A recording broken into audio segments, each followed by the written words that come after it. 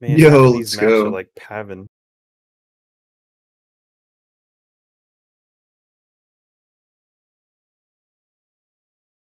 This one's just like shaped like a bathtub. You're very observant. It's a tube. More of a Looks curling like rink, Cheeto to but yeah. me. It's a But a Twinkie. Cheeto. Yeah, Yeah, Cheeto. shaped like a Cheeto. burrito, I yeah. see You know a what? I'll Cheeto take for the sure. Twinkie.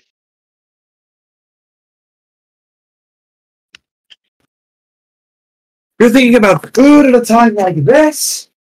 Right. All right. I am hungry. So if you're hungry, you'll have time to get some food. But without further ado, let's get this kicked off. Guys, I just want to start by saying, thank you all for registering and choosing to participate in this event. Honest to God, it wouldn't be possible without all of you willing to participate, right? So I definitely want to make sure that all of you should be very proud of being able to pull this off in a game like Rising Storm 2.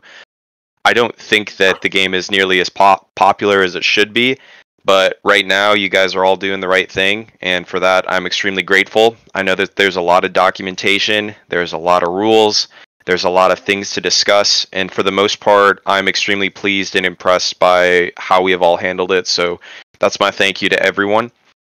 For those of you that maybe have never played Skirmish before or are not familiar with the communities that have gathered and the players that have gathered due to this event, we have a very broad range of players. So the skill level goes from first time for playing Skirmish all the way to a team like DMC and Twitch, who basically undefeated champions a few years ago, like 30 solid wins against like really hardcore clans. So with that being said, some of the best players in the world that play RS2 are a part of this tournament. This will likely be the most competitive environment that you guys will ever have the chance to play Skirmish in, at least for the rest of the life cycle of the game. So really awesome getting this together. And then what I want to say is that make sure that you guys make the best out of your experience, all right? The success of this tournament seriously relies on all of you guys being able to show up to your matches. The rules are set, the time is set, the place is set, and like I just said, all that's left to do is to show up, right? Everyone here willingly volunteered, everyone here wants to play. Now with that being said, I think we're looking at about 20, like literally almost every single time zone in the world for people that have registered for this event. And I bring that up because even though we'll have some of the best players in the game, no one's going to be perfect throughout the whole tournament. It's impossible. All right? You're going to get frustrated. You're going to be outplayed.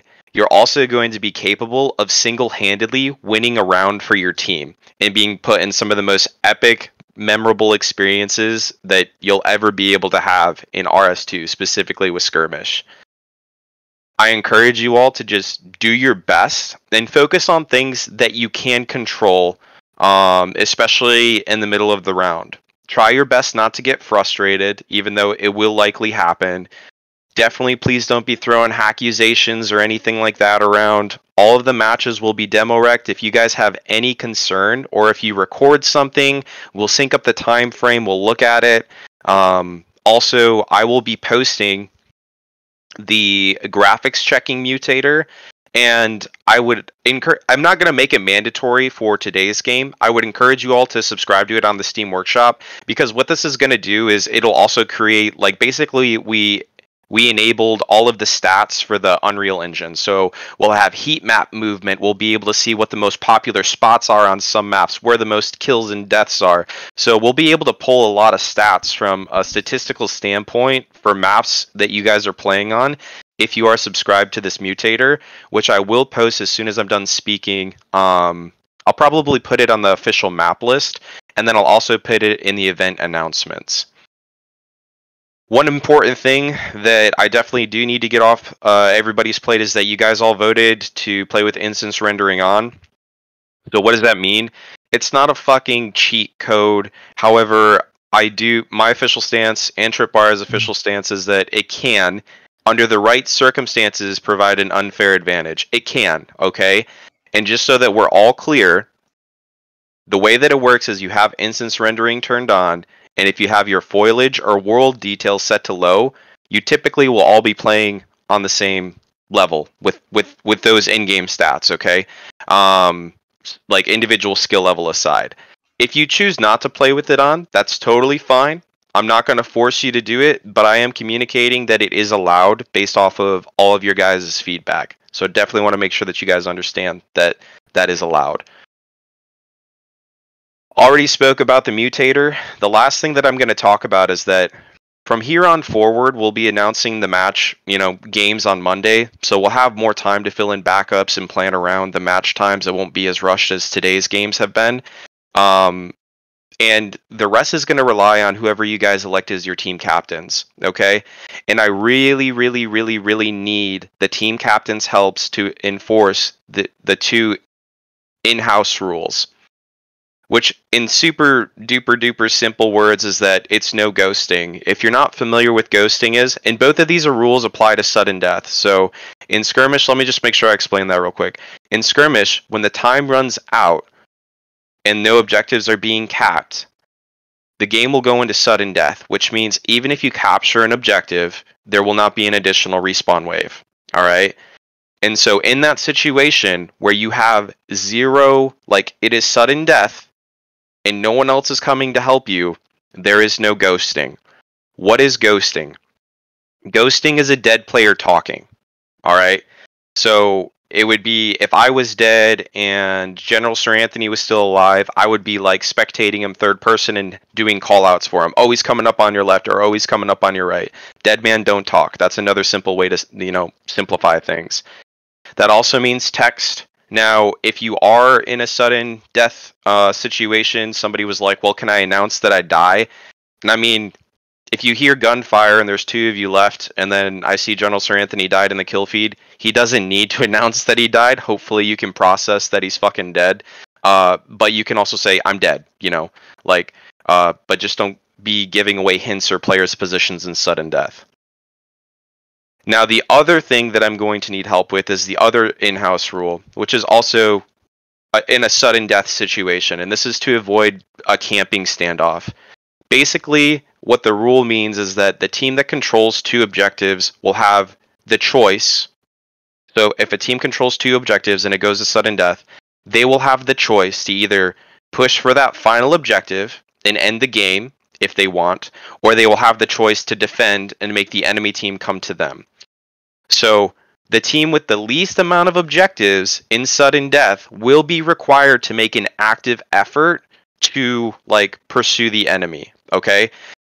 That doesn't mean they need to leave their final cap and then have the enemy walk in. If they're fighting over the final point, that's still making an effort to end the game. The whole purpose of this rule, and there's going to be a lot of subject to this, is to make sure that both teams aren't just camping in a corner waiting for the round to end, because literally the round could go on for 20 minutes, which is insane. So we want to make sure that we're making an effort to end the rounds. And if this rule is not working, if you guys say, Deeds, this was a good idea, but right now, it just doesn't work well in the game, we'll edit it on the fly, and we'll make sure that it's ready and more proper for next week, okay? With that also being said, I do understand that a lot of players had issues with some of the custom maps, which is totally understandable. As of right now, they're all going to stay on the rotation. And as of right now, if it's unanimous, if you guys are all like, Deeds, this map needs to go. I know you said that it would be fun to commentate and spectate on, but it just doesn't work. We will remove it. All right, so please don't stress out about stuff like that. We'll handle it accordingly. If you guys find bugged or glitched spots, like I said, we've been pretty on top of getting it fixed, so great. And thank you, Tortellini, for helping us fix all of those maps. And that's really all I have to say, guys. I really appreciate you all taking the time to show up and to be here. Team leaders, please remember the 2 sudden death rules and do your best to enforce it. We will be jumping in and out of voice chats. When I say we, I mean myself and General Sir Anthony, maybe to get a hold of your team comms. So if you want to mute Discord like the little boom when we join a channel, when you're in a sudden death situation, please do so. But also keep in mind that I'm not going, we're all adults here. I don't think there's anybody probably under the in the high school level participating in this tournament that I'm aware of. You're going to be treated as adults. I'm not going to treat you as a children. I'm not going to say I'm recording you. I'm not going to say this, and that. So please respect the in-house rules, and let's have an awesome tournament. And thank you guys all for showing up, and let's have some really amazing games. Thank you. Thank you, Dad. Hell yeah. Thank you. Thank you. Good shit, bro. Let's make Corn proud, fellas. Oh, for Let's those of you put who the want blood to, for those of you who want to be at the Discord sounds, you can turn streamer mode on. It's under user settings. Streamer mode is at the bottom right above advanced. You can just toggle that on. It will give you the little doo-doo.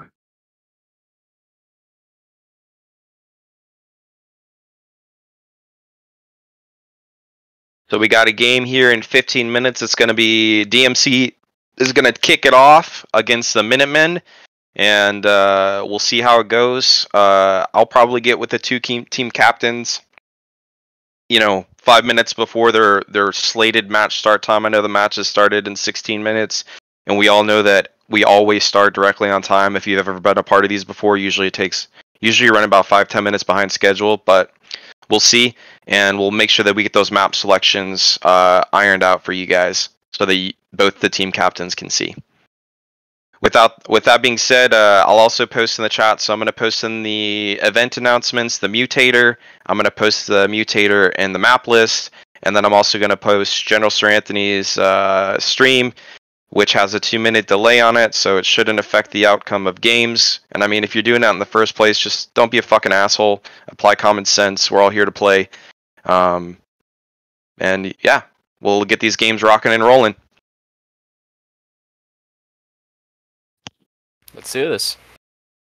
Yeah, thanks for all your hard work out there, Dad. Good luck for teams. Yeah, agreed. Good luck out there, teammates. Thank you. And Op 4. Thanks, guys. Good luck to you too. Nice. Yes!